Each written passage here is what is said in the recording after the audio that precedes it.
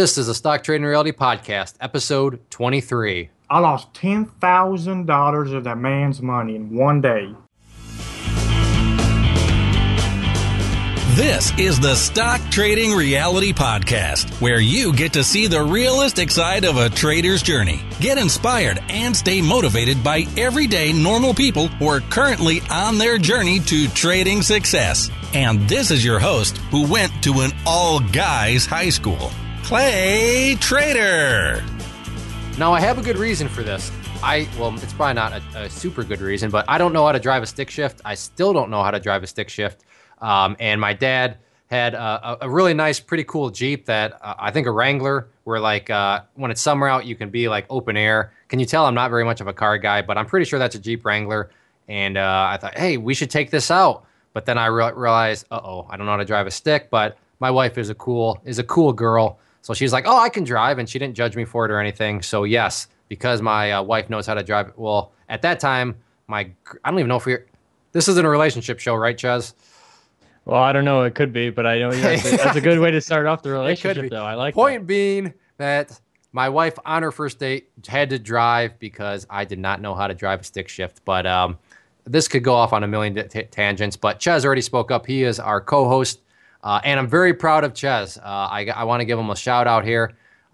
He's, for those of you that maybe have never listened, if you go back and listen to episode number 1, that's where I interviewed him, and you got to hear kind of his story.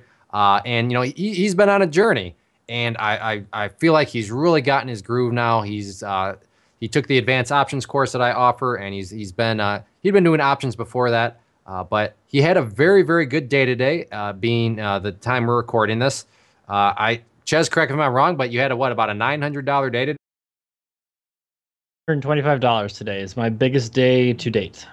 To date. So that's awesome. And it was all in a very controlled fashion. I don't know.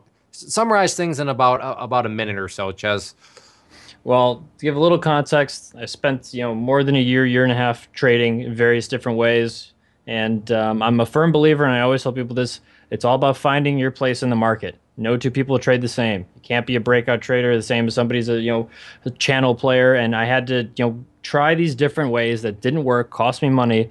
And you put out the course. I started applying those advanced options right away. And they don't all work. By no means is advanced options like you always make money. But I feel better. I sleep easy.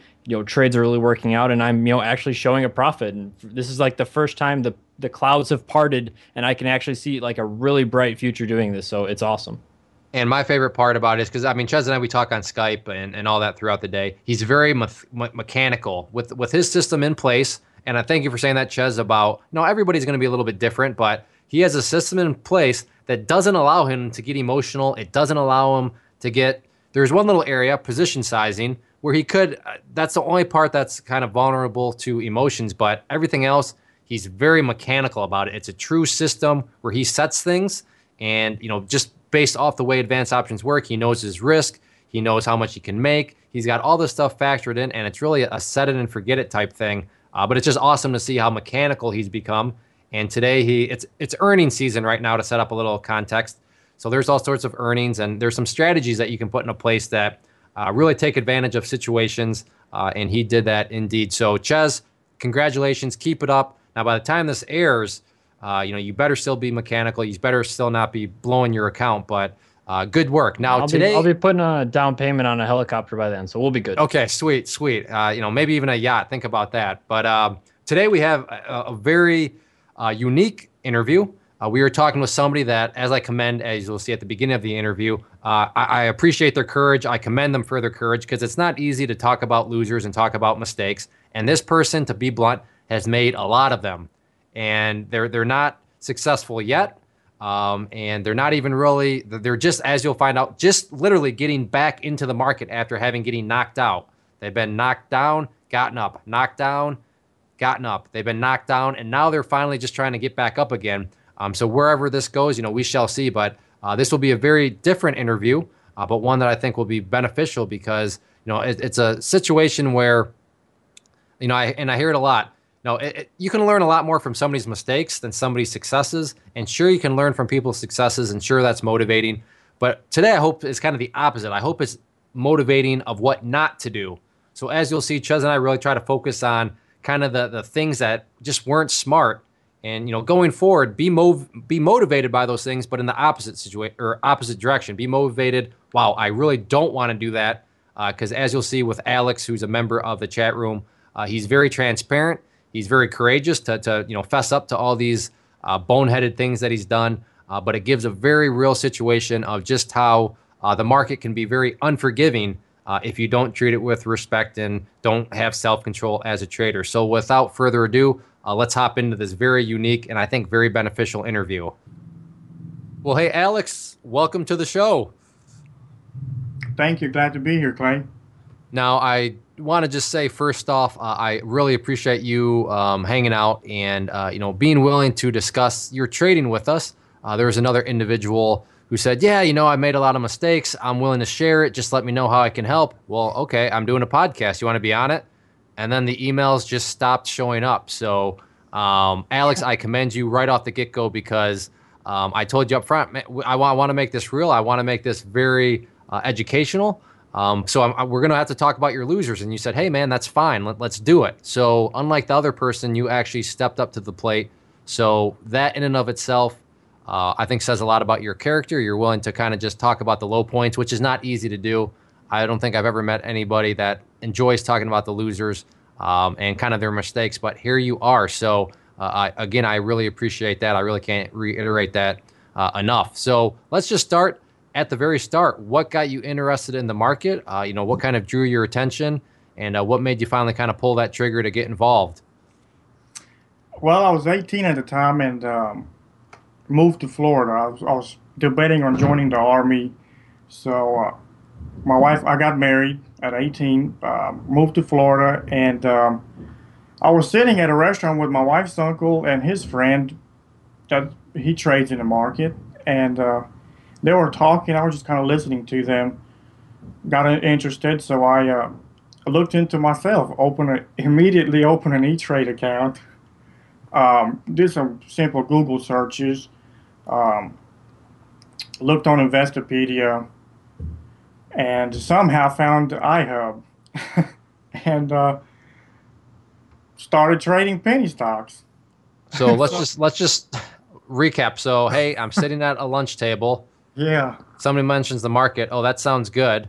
So my research is, all right, why don't I start to do some Google searches? That leads you to a penny stock message board. And you thought, hey, penny stock sounds good. And you already had an E-Trade account in place. Was E-Trade account before or after you signed up for, or I should say before or after you found Investors Hub? It was probably a week or two after because I had a hard time even where to even start.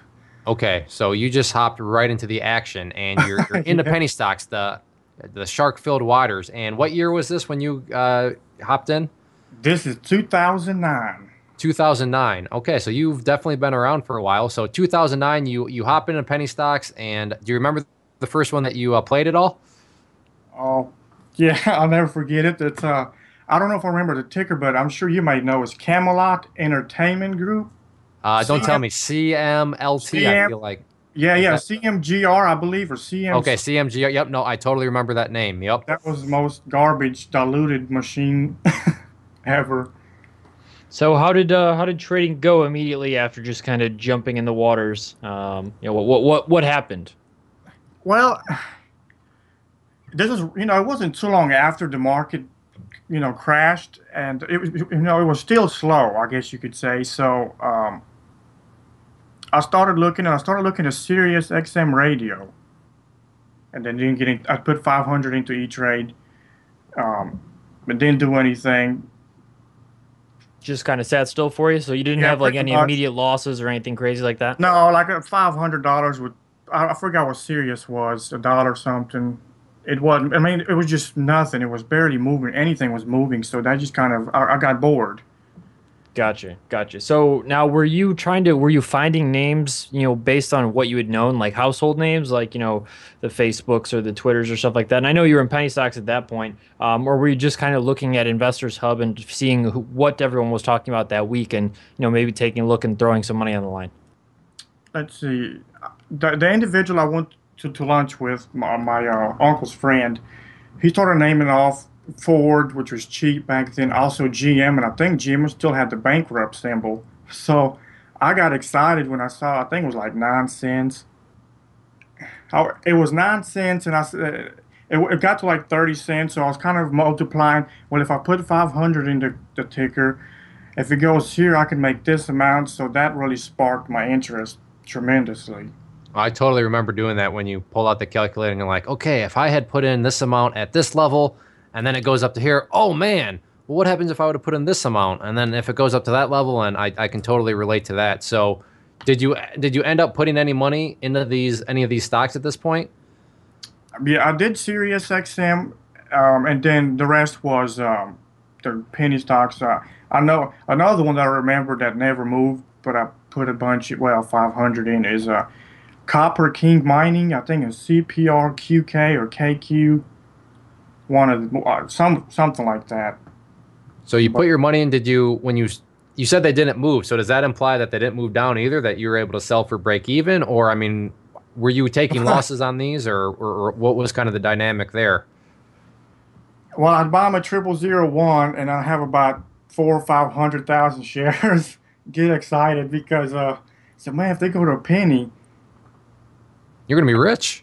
Yeah, and the thing is, when I first started, I said, man, what kind of madness is this? You talk, I was looking at the charts, then go, let's say 6 months or a year prior, you'd see 30 cents on a chart, and then 60 cents. But really knowing now, that was nothing but reserve splits, and they go back to nothing. So you were just throwing darts at that point in time. Oh yeah, I mean, I had no clue. And you were just basically running numbers, saying, "Wow, if it hits here, I can make this amount. So if I can buy something at 0001, then and if it goes up to even a penny, I mean, it was at 30 cents, but let's just say it goes up to a penny, I can still make a lot of money." So that's pretty much. Is it safe to say that was your strategy at that point in time? Yeah, pretty much. I was just looking at it the wrong way. I think the last trade I placed, I made with Sirius XM. And I think I made like $50 on it, and then I just withdrew all of it out and got bored and quit until last March. What actually led you? I know you kind of got bored. Things weren't really going, huge or going down fast. What led you back? So now I'm back in Louisiana. I moved from Louisiana to Florida, so now I'm back in Louisiana. I got a good paying job, and then I got another part-time job. So I was doing fairly well, money-wise a week. And then it was around tax season. So I said, I have some extra money, and I don't know, I just had to one day I'm start going in market again. So now you got that, more expendable income. You decided to kind of get back in the market, and you're right back at your kind of home place of iHub. Now, are the penny stocks at this point moving much more than they did in 2009, or are you still kind of, having some issues finding, plays that might have more volume than, the first ones you were looking at? Actually, they were very, way more active. I found AQM, put 500 into, and I think I was up to 160. And this was on a Friday, by the way. So I was getting excited, jumping up and down, and I held over the weekend. And what happened on Monday? Back to square one. Well, I didn't lose it all, but I lost my profit, so I got upset, of course. And your reasoning for why did you hold it over the weekend? Why didn't you want to lock in any profits? You thought it was going higher, or what was your rationale there? The hype. I mean, the hype was unbelievable. It's going higher. I think I bought it 0004, and I think weeks prior it might have been at 002. So just the hype, just believing, drinking a Kool-Aid. Do you remember any of this hype? Just because, let's keep in mind some people may be listening that, what are you talking about hype? What are you talking about? So where were you getting the hype from? What was the source of this hype? And what sort of hype, besides it's going to go higher, were they using any sort of persuasive techniques? Or, looking back? Well, we have a PR coming out Monday. The CEO, I just talked to the CEO, real good guy. He has a good track record. There's just so many. No, the good old PR. Oh, a PR is coming. A PR is coming. I don't remember his individual name, but he's well known on iHub. Oh my goodness. Real well known for pouring that Kool-Aid, huh? Oh yes. I have a little funny story about it in a minute about it, but. No, let's hear it right now. I don't want to wait a minute for a funny story. Well, I'm ready to laugh I don't now. want to jump ahead in front of a question. What caused me to change? But one of the things that caused me to realize what am I doing with this garbage is this specific person said that Halliburton was going to buy this stock. I said, what? Ah, $40 stock, a well-known company is going to buy a 000 stock. So I knew then I have to find something else. so you actually somebody that's interesting. So somebody was using Kool-Aid and they almost over diluted you to the point where you're like, wait a second, this is all too crazy. And that's what actually made you change your mind that you got to change was because somebody poured you too much Kool-Aid. Yeah, I mean, first I lost the money, the profit I could have had. So that didn't go well with me.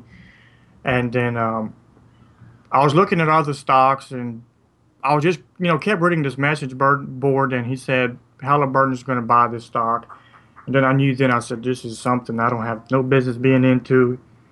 It's, you're better off going to a casino if you want to play this. Right. Okay. So you used the word change. So define change. What did you do to kind of try to take a new path? Well, this same person, I asked that chat room, that message board, I said, for that specific stock, where can I learn about the market? And he said claytrader.com. And I Oh, well, I went, guess thanks for not throwing this person under the bus then. If they're yeah, he wait, so said, let me wait a second. Give me this. So the person that was saying that Halliburton is going to buy this little 000 penny stock was the same person that referred you to claytrader.com. yeah, because you had robotic trading at the time. Yeah. Interesting. I know who this is, and he's not one of those people, Clay, that just likes to call your charts a bunch of wizardry and stuff like that. He actually understands what technical analysis. He's still a pumper, don't get me wrong, but yeah, he actually talks very highly of you, and he actually does refer people to the website. Well, then let's not throw him under the bus then. I mean, I did not know that. Anyway, that kind of caught me off guard. I would never associate the two, but yeah. So okay, so you thought this person said go to claytrader.com. So take us from there. Well, actually remembering back, I went to your website months prior for just scrolling around and I saw robotic trading and I said, what is robotic? You talking about I'm playing with a robot? so I just kind of, passed it around. But I went to your website and I saw the course and then I didn't buy anything yet. I just, signed up for the chat room and then I watched your welcome video where you're not, how you got started and your commissions and stuff when you first started. So I joined the chat room and at that time the under one star, the chat room was just Booming. booming. And so I got, I started watching it and getting involved. A few days later, I said, if I'm going to stick with this, I'm going to have to get educated. So I bought robotic trading and watched it in one weekend.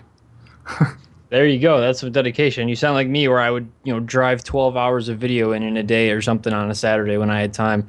And yeah, I was working 16-hour days. Yeah, so that's, if you guys can't, understand Alex's dedication there, then I don't know, you must be deaf. But yeah, the pennies were definitely busy back then. That's actually kind of around the time I joined.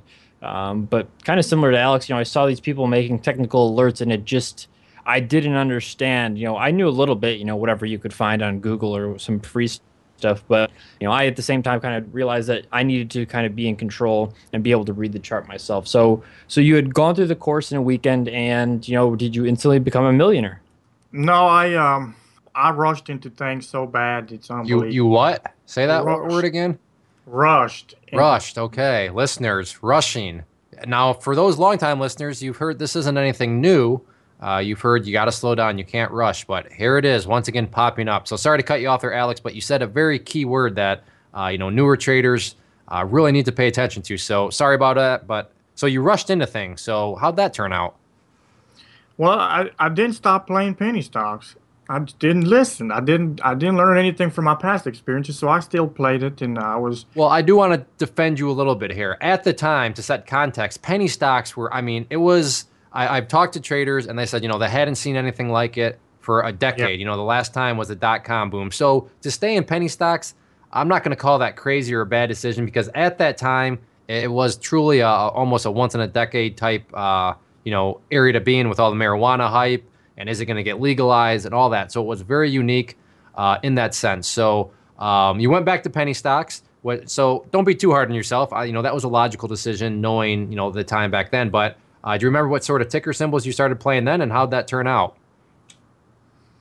Well, every ticker I've ever played in it, every single one, the most I've ever made on a penny stock is $147. What about loss? What's the most you've lost?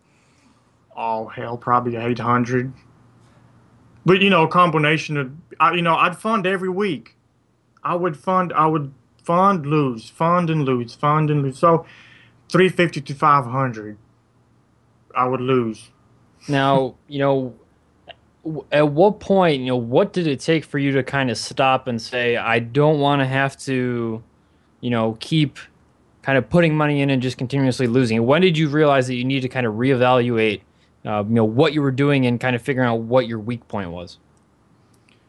It took a long time. I did that probably for 3 months, and then when I was placing trades, I'd wait 15, 20 minutes to get into trade, an hour to get out of the trade, and that was just an emotional roller coaster for me. I mean, I was a smoker then. I was going to 2 packs a day. That's also an account drainer there. I mean, cigarette packs aren't very cheap. So right there you're losing all kinds of money. Every single one of those things you pop in your mouth is like a losing trade. No offense to you smokers out there, but here's some motivation for you people that smoke. And if you want to trade, stop smoking and you're going to have all kinds of positive cash flow that you can put in your trading account. So I kind of say that tongue in cheek, but there's some truth to it. I mean, those things are expensive. So, but 2 packs a day. So that tells me is it fair to say that you probably weren't even really technically trading, with chart? Were you more so just gambling at that point in time, if you're being honest? I'd probably do that majority. I think just recently I started actually trading or getting serious about trading. Yeah, so this whole time from March last year to March of this year, or whenever I took a break, it's been at least 3 months I took a break from the market. Yeah, I wasn't trading. I thought I was trading, but looking back, I was just pure gambling. And obviously it didn't. Gambling doesn't work in the markets, does it? Oh, no. See, with the market, you can go to a casino and put a nickel in a slot machine, but in the market, you could put $5 and instantly your P&L jumps down 50, down 5, up, down. And that just plays with your emotions. It's a whole different psychological game. No, I never thought about that, but that's an excellent point. A slot machine, it's just boom. It's very binary. You're either going to make money or you're not. But with the market, yeah, you're right. It is. It's okay. I'm up. Oh, shoot, I'm down. Okay, I'm up. Wait. Oh, now I'm back. I mean, yeah. So that's a good point compared to. So psychologically, it is actually a lot different than Las Vegas because at least casinos, it's very binary. So yeah, I mean, you're struggling. You're okay. What's going on? So what was your next step? When did you, and I know where some of you went from here, but listeners don't. So what was the next step after, wow, this penny stock stuff is just not working out? Where did you go from there? Well, I started paying attention to the over dollar, the chat room, and it was starting to get a little, more active. And I think it was like 5 or 6 of y'all in that room, and Royal, ROYL, was moving one day, and I think it moved fairly quick. And I started watching it, and I said, "Man!" And at that time, I didn't know the definition of liquidity. Like I said, I would take 15 minutes to get in, an hour to get out, and then by that time, you've lost just waiting. So, right. I started watching the over dollar room, and I said, "Wow, they move better." There's actually a chart. You can actually follow a chart more. So I just quit playing pennies totally. I said, enough of this garbage. I'm strictly in a dollar room now, over dollar. And to set up a little context here, the way the Inner Circle chat room is set up is we have a chat room for penny stocks, and then we have a chat room for stocks over $1 so that, we can kind of separate the two because people that are playing big boards, they don't want to hear about penny stock trash. People that are playing penny stock trash don't want to hear about blue chip companies. So that way we divide it. So Alex is just saying, he made the transition from the penny stock room, which at that time was really starting to die down because the boom, the marijuana stuff all finally started to come, to shrink up. All those penny stocks started to collapse. So he moved over there, and yeah, I mean, that's a great point about, hey, wow, there's actually a chart. And the reason there's a chart is because there's actually consistent volume. And that's what he means by liquidity, consistent volume. So you discovered, hey, this all sounds good. So at this point, did you have to refund, or did you have to, put more money into your account? Or where were you kind of standing account-wise? Yes, like I said, I've never funded more than 500-600 at a time. And I funded again, and I played, it was around earnings season. I played some Chinese garbage small caps. And but it never got me anywhere, because I, with $500 on a $3 stock, it didn't get me anywhere, and I still didn't know charting, what true trading and chart knowledge is. So now you still got a small account. You're focusing on microcaps. I'm assuming just based on the price, and you can kind of get more shares and more exposure. But so with that kind of small account and stuff like that, what is the solution? Are you going to put more money on the line, or are you going to trade more microcaps? Well, I got a little arrogant too, because I wasn't in a chat room. Wait, you got what? Arrogant. So far, you use the word rushed, and now you're getting arrogant. So I want to focus on some key words here. So proceed on. For you people listening, rushing and arrogance. Let's see where that leads things. Well, I was on my lunch break a lot, and I would run my scanners, and I made some fairly decent alerts in the chat room. Some of them, I remember JRJC moved over 100%. I alerted that, and I alerted some other ones. So I was still, thinking to myself, man, I know what I'm doing, and it got to my head, and the thing is, I never played where I alerted.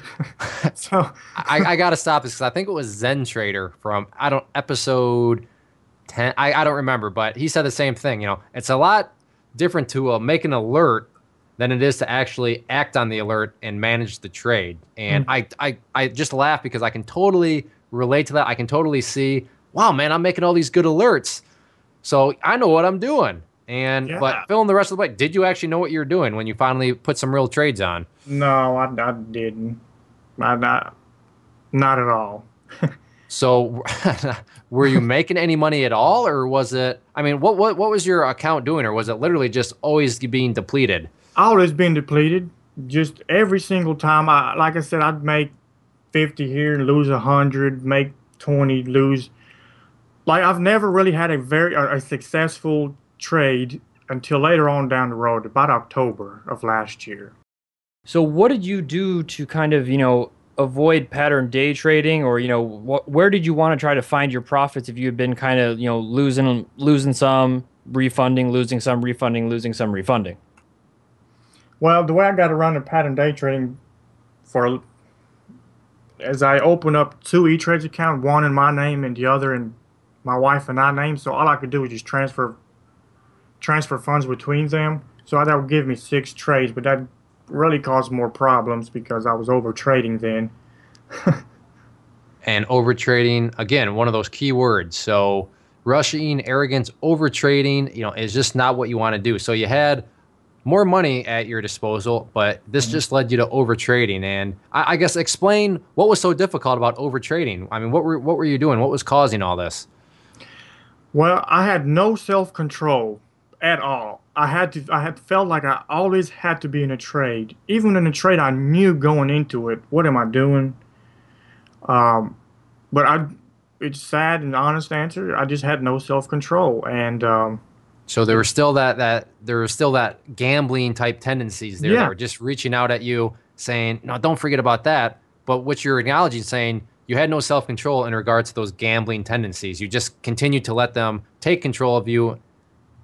Opposed to controlling them by having self-control. So is that a pretty fair statement? Those gambling tendencies just kept overtaking you. Yes, that's pretty. Yeah, fair enough. And if I start on Monday and I'm in the hole starting Monday, then Wednesday I'd want to make up the losses from the past 2 days. And it's just like a emotional roller coaster. So now I'm sensing some revenge trading in there. You had money and then you lost it. So now your mentality is, okay, I got to get that money back, which is going to cause you to probably force trades. I would assume you're just putting trades on, you were making decisions based off not the fact of what does the chart look like, what does the setup look like, but rather you're making decisions based off of, I got to get that money back. Is that Yeah. pretty accurate there? Yeah, oh yes, very much. And again, where did that all lead you? That you were over trading and you were losing money. So is this where, because you had more money at your disposal. So now what's going on with this money? Is it getting depleted back down? Yeah, just pretty much getting depleted, and in the meantime, I'd stay up. I mean, there was literally on the weekends, on my off day, I'd wake up at 7. I'd literally be in front of my computer studying charts, robotic trading till 11 o'clock. I mean, literally not get up. I mean, I had the desire to study, I had a desire to learn, but I just couldn't control. I couldn't tell myself, look, step back, study first. Slow down, right? Slow down. You're just struggling. I got to make this money, but it's not working out. You're studying hard. But to me, I'm going to try to summarize what's going on in your case. It sounds like you weren't working smarter, you were working harder. So sure, you were working hard, but it wasn't really in the smartest way because you kept rushing yourself. Mm-hmm. You had no self-control. So yeah, I don't think anybody can doubt your hard work, but it wasn't really smart the way you were approaching it, which, really caught up and bit you. So now I know from talking in the interview, or I should say before we started the interview, you had mentioned and started to tell the story about Ches, and I said, no, don't tell us. Let's just do this on the air so it's as genuine as possible. But you had mentioned, you acquired more of a larger chunk of money to start to trade with. So how did that all come about? And then, how'd that go? Let's see, October of last year, I had an individual ask me, hey, you want to trade for me? We split 50-50 profits. I'll give you a $30,000 account. Pretty much what he did, he gave me trading authorization over his account. And I said, sure. When can I start? And this is October of last year. And during this time, we also had our second baby. So that gave me a few weeks off work. So that was a picture perfect, event for me. And so he told me, okay, $30,000 account. I'm willing to risk $5,000. As soon as the account gets to $25,000, you're fired. You're cut off. I said, okay, fine, fair enough. So I started, and for like first week, every morning before lunchtime, I'd be up $1,000 to $1,200. I just want to, I specifically remember that. I'm like, wow, Alex, it's tearing it up. He must be working smarter, not necessarily harder now. I thought, wow, you are doing great. But sorry, I just want to I do specifically remember this when you started to, it seemed to be you got into a little groove, but keep on going. But I'm very curious, what exactly happened here? Well, but every time by lunchtime, I'd lose all of it. I'd be up, let's see, 8:30 market opens for me. Within an hour to an hour and a half, I was usually up for $1,000 to $1,200. 11:30, 12 o'clock, all of it wiped plus more. The next morning, the same thing for about 5 days. Be mindful, this is also when the SPY crashed last year. So was that a result of just kind of lunchtime lull trading, or was it just, you were happy with your gains and wanted to kind of put more on the line? It's that word self-control. I had the feeling I had to be in a trade. I had to be in a trade. Well, let me rephrase that too. Also, the account was $30,000 account. In order for me to get paid, I'd have to get it to $35,000. And then after that, split. So I was trying to rush to get it to $35,000. Right. That. Obviously, the person that was having you trade for them has probably never traded or doesn't understand the psychology of trading. Because for him to put that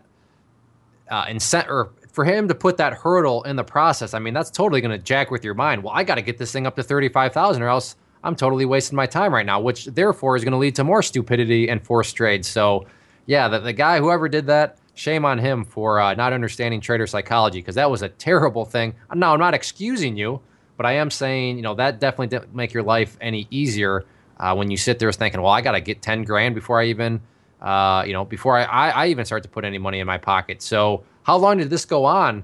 Where you make 1,000 and then give it all back and then some. I do remember all this, and I remember saying, hey man, why don't you just try stopping by 11 a.m. Eastern time or noon Eastern, and yeah, and you just kept I don't know, you kept shooting yourself in control, but you've admitted it. It's just that self-control thing. So how long did this go on before before you got fired?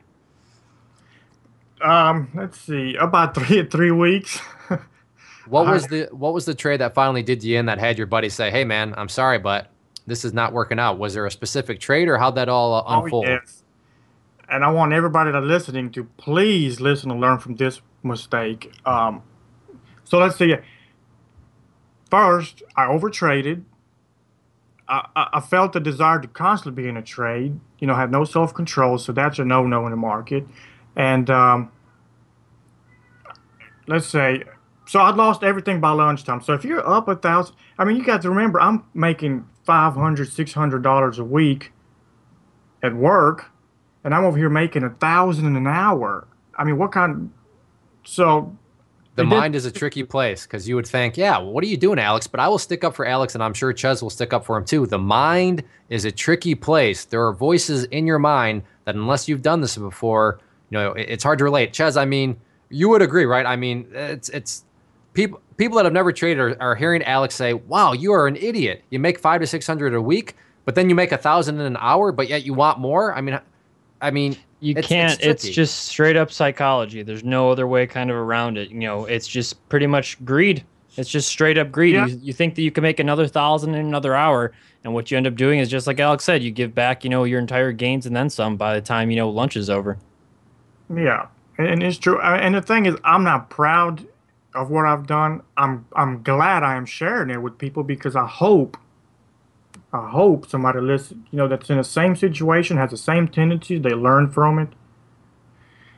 Because I want to get back on track, because you said, all right, there's something here that hopefully people can learn a lesson from. Yeah. So you were over. So what? And I know where this is headed, and I agree, it's a huge point. So you were over trading, you didn't have any self control, but what was finally the straw that broke the camel's back? Okay, the SPY was crashing. Like, it went down hard in October, November, whatever month it was, but it went down hard. So I was playing TVIX, which is a 2 times or 3 times ETF that moves opposite of the SPY. So as the SPY is crashing, TVIX goes up. So the day prior to the firing, I was trading TVIX, and it was going against me. Looking at it now, I didn't think at the moment, but I kept averaging down. You were doing what? Averaging down. There's another one of those keywords, averaging down. And as much as some people out there that, it's averaging down works if you trade on spreadsheets, but in the real world, as Alex is about to reveal, tell us how averaging down worked for you.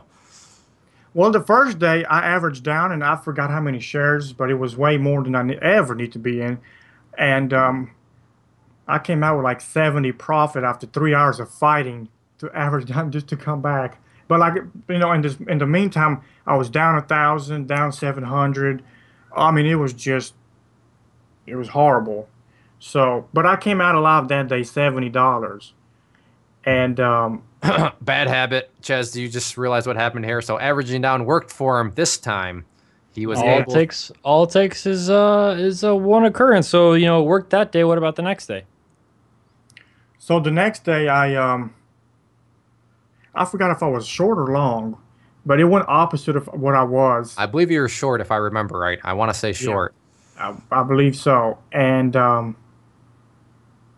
no, because that next day SPY recovered really good. So TVIX did the opposite. And I ended up averaging down. I wasn't even counting what I was averaging down. I ended up with a 10,000 share position on a TVIX was 4 or 5, and I was told not to use more than 30,000. And here I am with a $50,000 position. So you went in pretty big. So wow, that's a big size position. And I was emotional. I was shaking. I was like, "What am I doing?"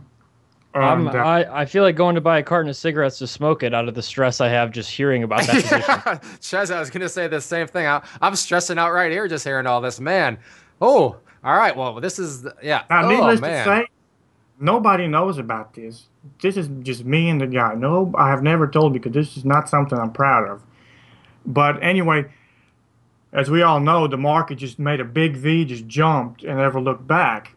I lost $10,000 of that man's money in one day, averaging down $10,000. And let's see. You were, where was the account before the 10,000? Let's do some math here.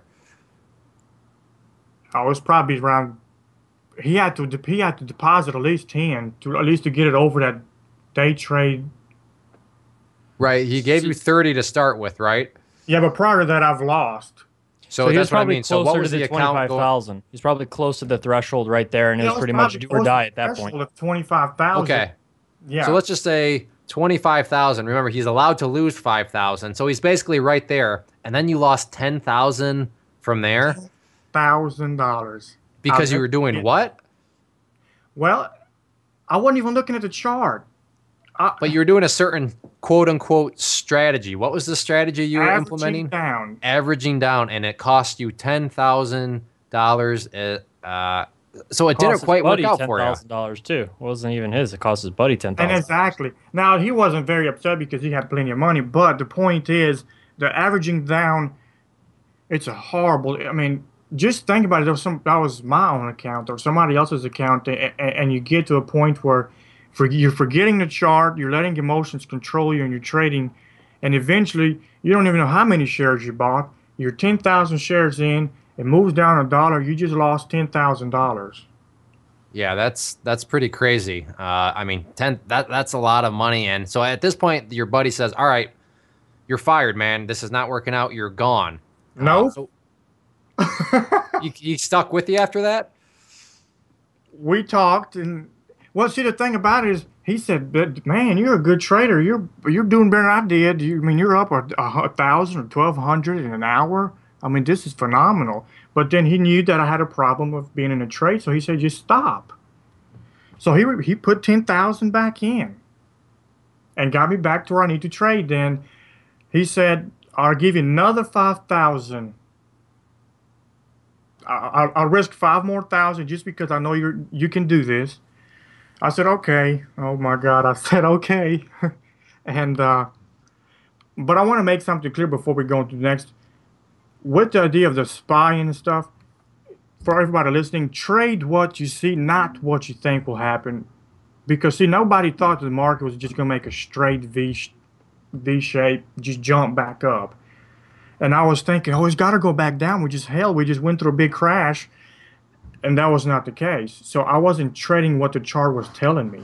Yeah, in the markets, the quicker you learn that nothing has to happen, Exactly. the better your mindset's going to be. So, we know. Okay, so eventually, I know this comes to an end. So, what was the final straw that broke the camel's back with your relationship here with your buddy? Well, I trade and I lose every day trying to make back that 10,000 because see, now I have to make all that back up for me to start making money. So you can imagine the psychology, the mental state I was in, and every day you were forcing trades all over the place. Yeah, the pressure. And Too then, much. Yeah. Go ahead. Forcing trades, and then I'll lose every single day. And then one day, Yelp, WELP, had earnings after hours, and it was tanking. I went short, and I covered real quick and made a few hundred. I remember this. I do remember this specifically. I remember this one. And then somehow I went long. I was so emotional trying to cover so fast because the price was moving so rapidly either direction. Somehow I went long so many thousand shares. And you going long when in a tanking stock is not a bright thing to do. And then I lost everything. I think I lost another 5,000 to pretty much get me fired. So Yelp, it started off good, but then you ended up on the long side, and that I do remember that. it ended up costing you, another chunk. I didn't know it was 5,000. So another 5,000. Your buddy said, "All right, that's enough." You Well, tried. 5,000 combined within that week, and then Yelp just covered the Oh, deal. okay, okay. So 5,000 in the week, and it just didn't quite work out. And then just to kind of do a little fast forwarding because I know, we got to start to wrap things up here. But I know you eventually got into options, and what kind of brought you into the world of options? Well, just following some of the Twitter people out there, gurus, I guess you want to call them, not really gurus, but and then I had a buddy that I spoke with, and he traded solely options, and me and him did screen share, and he'd show me some things, and so I started looking into them, and So, there's what we call kind of generally easier stocks with tighter spreads that are more friendly for new options traders. What options were you trading? well, a price line. All right, we got to stop right there. Just to add, Ches, you're the resident options trader here. Add some context to a new person just getting into options and then deciding, hey, I want to trade Priceline options. Give us some context of Priceline. So, Apple's a $100 stock, Facebook's a $50 or $60 or $90 stock, whatever it is now.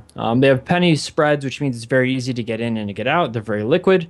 Priceline, however, is an $1,100 stock with very, very low liquidity. There is no such thing as, getting in or out for a penny. It's usually a $1 spread, $2 spreads, $4 spread. It's a very, very Wild West. You're either going to make a ton really quickly or you're going to get destroyed. So, and here's Alex, brand new to options, and he's going to the Wild West right out the gate. You and Alex were talking a little bit on Twitter or whatever, weren't you at that point, Ches? Yeah, we were, and I did call him crazy. I did actually call you crazy because I didn't even have the stones to do that, and I had been looking into options and been trading options for a year at that point. And so how did that go? We have context. In other words, like Ches said beautifully, Priceline is like the wild, wild west of options. It is the ultimate high risk, high reward, type situation. So Priceline, I know you got off to a good little start. So, but I guess just how did all that go? Well, I funded 470, and this is in TD Ameritrade. This is after I took the Doe certificate and got the Doe rates and all that. And 470, and I think in 2 days I got up to 1,000. So there comes the high reward with Priceline. It is high reward. So 470 up to 1,000 in a few days. So for you listeners out there thinking, wow, that's amazing. Priceline, here I come. But let Alex finish the story. And I want to interject here too. Alex is also telling me that he got this, and Priceline is his boy, and he's just kind of taking it to the woodshed. So, but yeah, continue. What happens after that high reward? Well, I was playing some other stocks, LinkedIn, stocks that I shouldn't be playing. Like like you said, you're immediately down due to high spread, and you just better hope it goes in your direction, because if you have to sell at the bid, you're gonna lose. And I was playing a few days, and that made some money, and then I held one overnight, and I think Priceline gapped down $40 the next day. Which, to give you guys context, it's not rare for Priceline to do that. $1,100 stock, it jumps $50, $100. It's like nothing for that thing. It's crazy. But what was your account size like? Did you have your entire account in this gap one, or what was the? I just lost the house's money, but pretty much that whatever $600 I put in overnight. The thing about it played with me because as soon as it opened, I was up 300. So my account was almost 1,400. And then about 5 minutes later, I looked at my phone app and wait, I gotta cut you off here. You're doing all this from your phone? Oh yeah, don't give me stock. Oh my god, trading. All right, context here. He's newer to options. He's trading the wild, wild west, and he's doing it from his phone. You're doing all this from your phone? Yeah, very rare in this whole year that I've traded has been on a computer. Okay, so I'm sorry.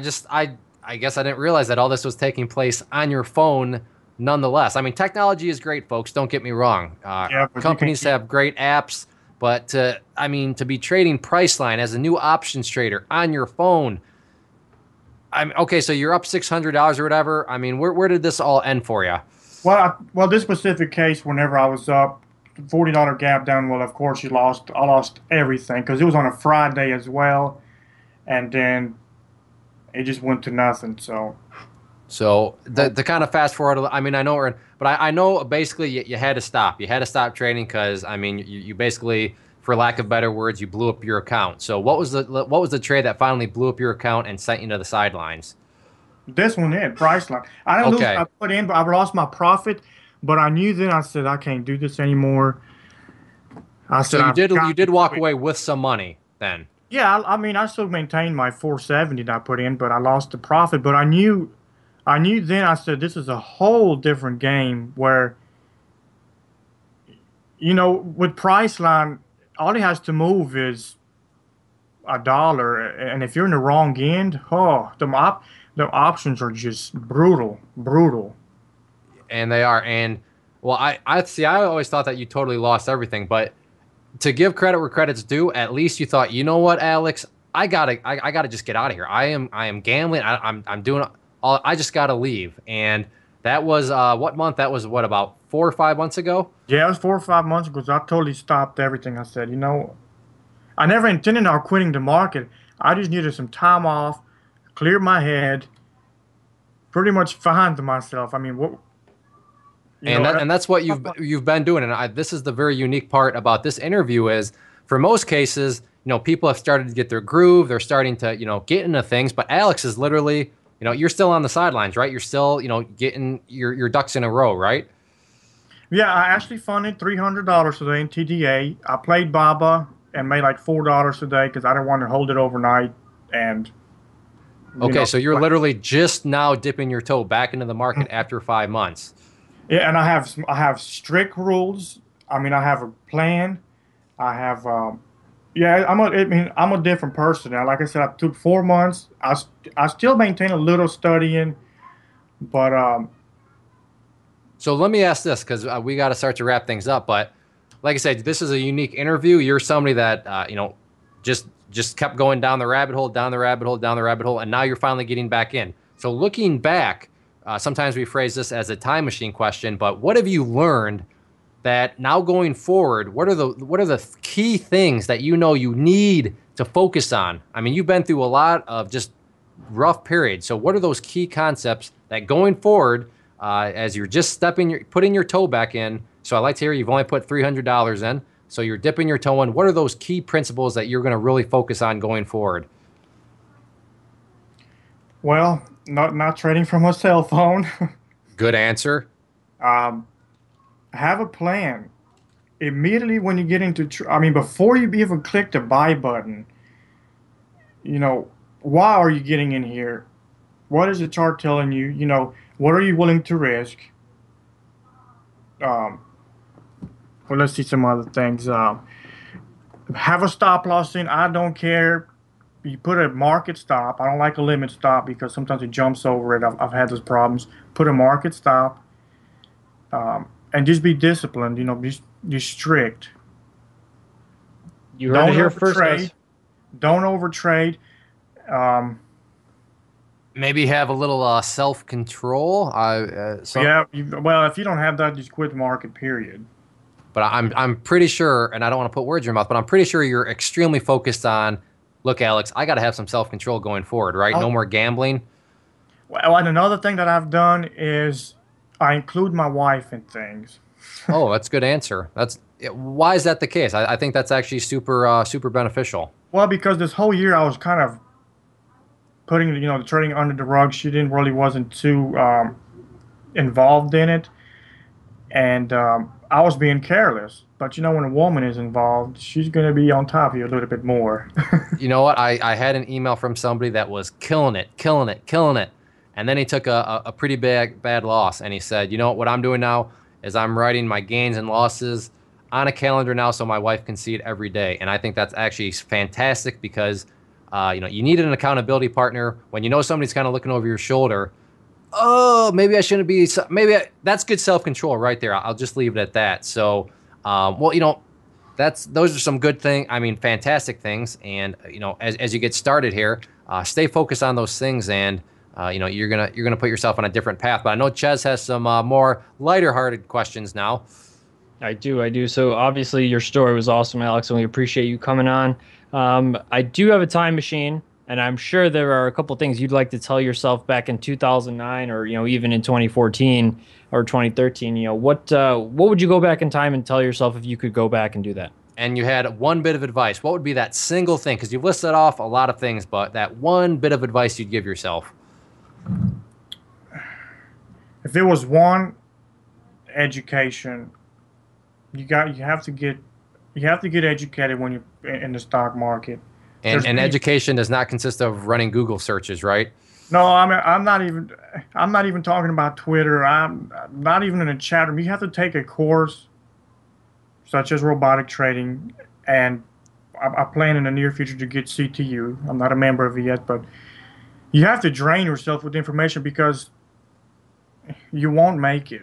I mean, all of us here have seen people come and go in the chat room.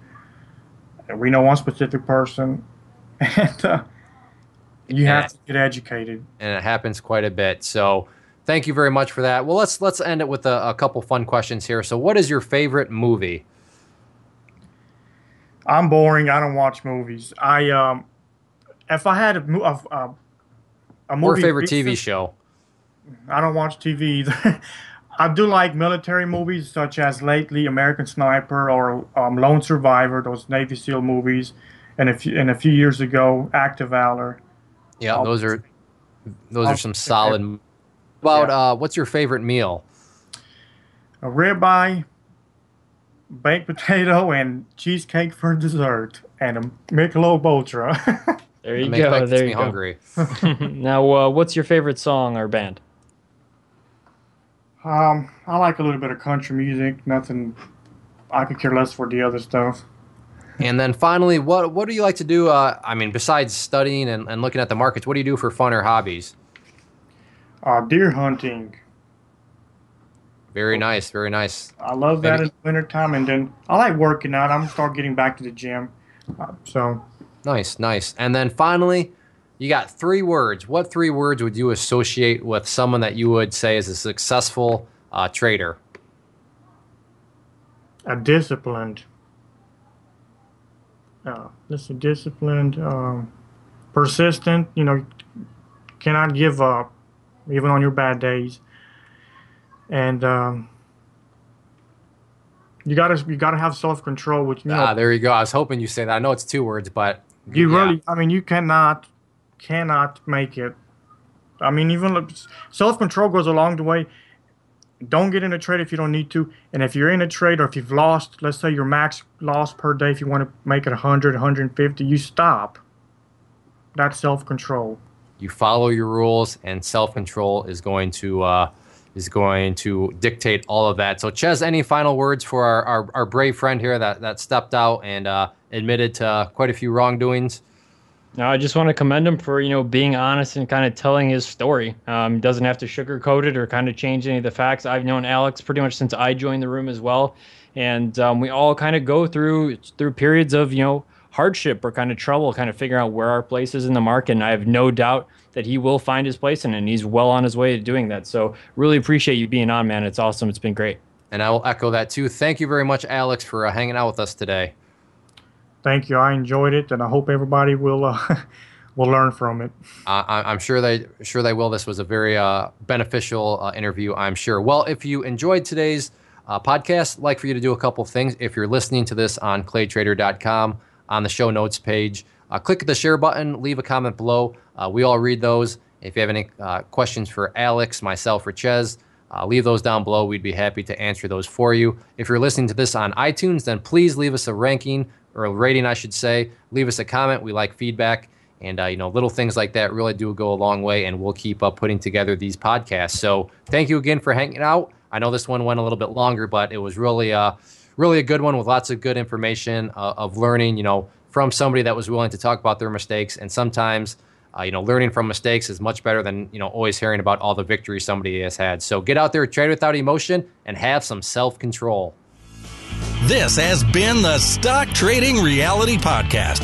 Thanks for taking the time to hang out. To learn more about Clay and the Clay Trader community, including the trading team, premium training, and more, visit claytrader.com.